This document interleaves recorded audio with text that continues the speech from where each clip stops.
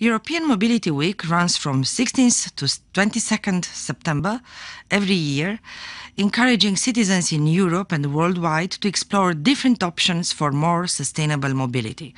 I am happy to see that every year the number of Turkish cities participating in this initiative is growing. And this year's number is really impressive.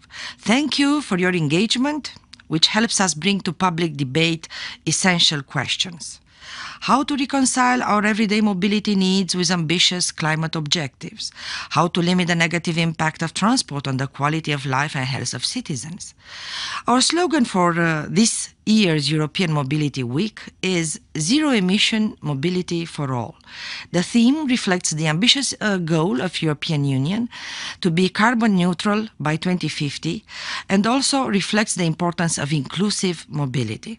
Urban transport is key in this context. It shapes our daily routine.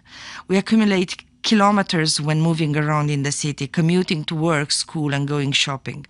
We have to facilitate cleaner and smarter transport options so that they become a natural choice. Citizens are ready to move to cleaner alternatives provided they are safe, reliable, and affordable.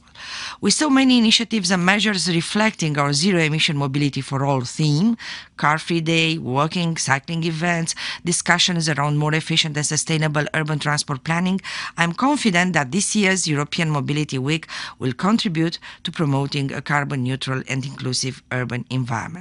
Having in mind the COVID-19 crisis context, we need also to seize the occasion to step up our efforts to restore citizens' trust in public transport.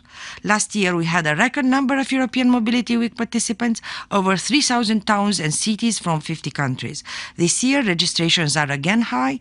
More participants mean more geographical and socio-economic diversity. Let's learn and get inspired by each other as well. Work together to make travel cleaner, safer, and more inclusive. Have a great European Mobility Week.